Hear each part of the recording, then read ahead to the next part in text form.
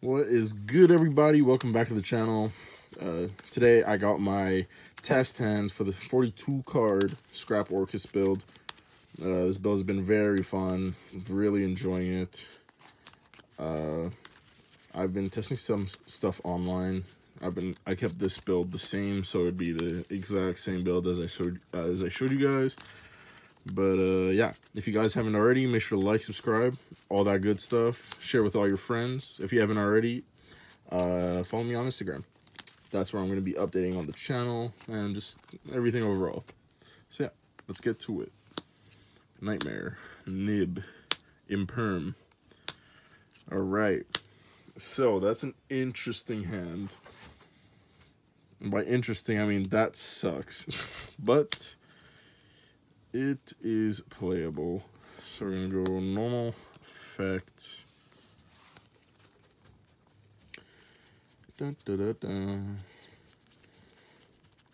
Sadly, we're not gonna be able to go with the scrap combo, but you know, it is what it is. Obviously, it sucks when you draw the Rosenix, but it is what it is.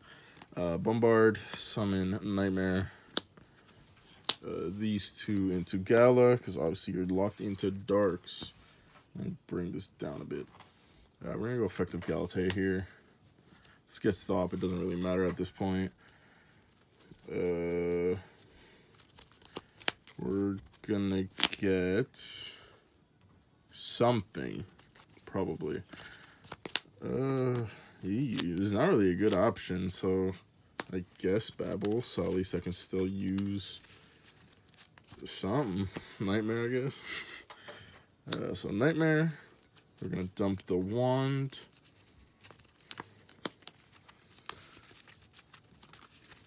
Yeah, if worst comes to worst, we still have Nibiru Imperm, so it doesn't really matter. We're gonna go this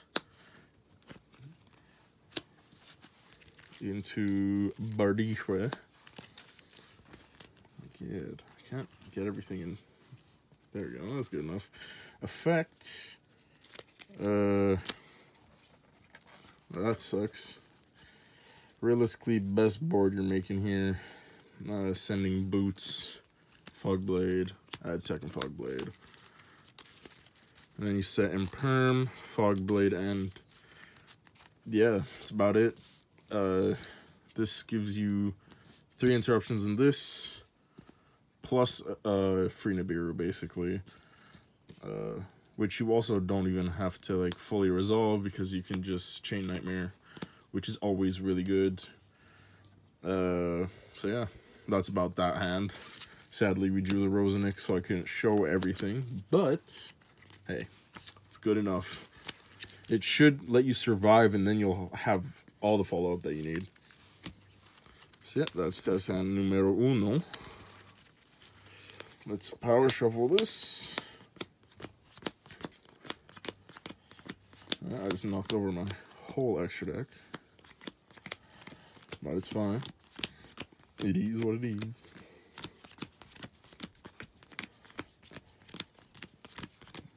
Yeah, 42. Okay, good. At least I was right on that aspect. Now, let's see if we can draw this boy, but without the Rosenix. We're going to cut. And Imperm. Okay, there she is again. Gursu. I'm getting trolled. This is a really good hand. So we're gonna go Recycler. Let me find my dice just so it doesn't seem hella sketch when I use my danger. So yeah, Recycler is gonna send Nightmare. I don't really care about the Imperm. I'd rather keep this in hand, so we're gonna go Jackalope. So it's a 1-4 or 1. Yeah, we'll go 1-4. I'm a 4-head. 6, 5, 2. Perfect. Boom. Easy clappers. Oh my! Are you serious? What are the chances of that? That's crazy. Wow, that's really unfortunate. We can still do something here. So I'm still... Oh my god, that actually sucks so bad. So I'm gonna use Rosenix to summon a token. This for that. Oh, I hate this. No. Oh, that's so terrible. Why did I have to draw that?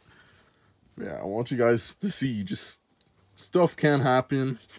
You gotta think of the best outcome of this hand. Ah, that is so terrible. If only I sent Wand, I'd be fine here.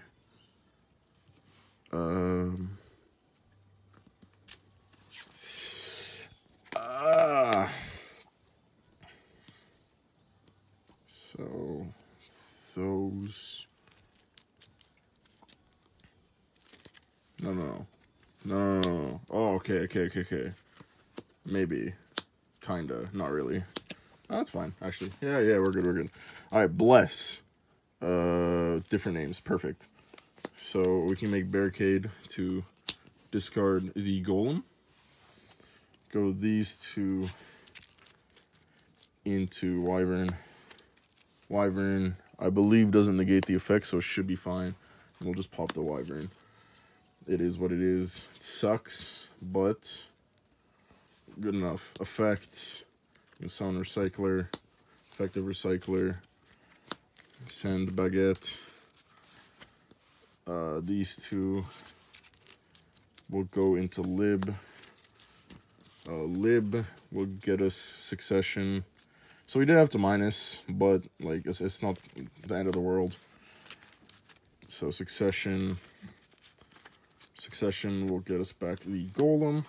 The golem will get us the recycler. The recycler will dump the... oh, we can send Bombard because we have Girsu in hand. I'll just keep that in frame. Sorry that there's a hella glare. I can't really do anything about that. My lighting's kind of just poo. So then I can do something probably.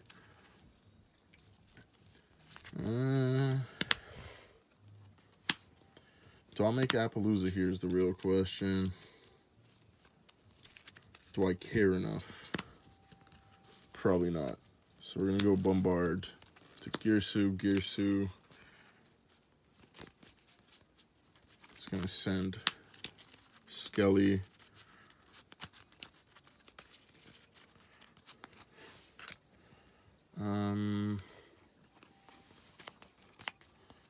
These two for Galatea.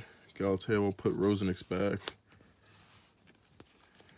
to get the Babel.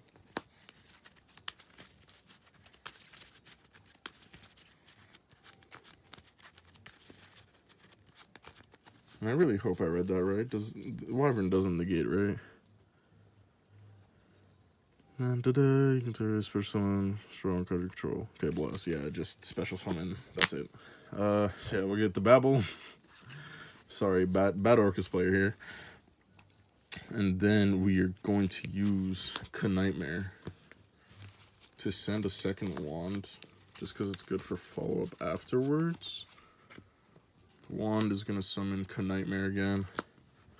And go these two into Bordique. And then, Bardiche, we're going to set Fogblade by sending Cloak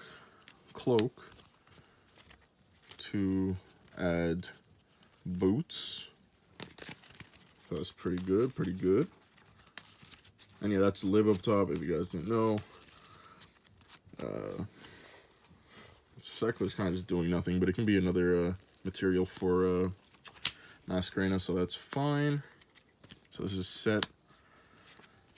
Then we're gonna summon Dingirsu, attach this, special boots. Make Masquerena.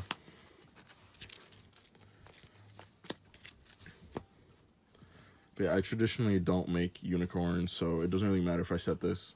But if I did, I would just keep this in hand, depending on the matchup. Then we're gonna go boots. I just passed it.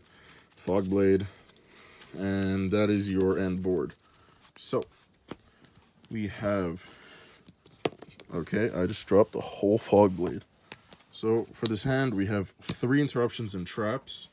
We have Masquerena to make an Appaloosa for 3. That can be destroyed by card effects, and... So, that's 3, 6, 7 in libs. Shuffle back.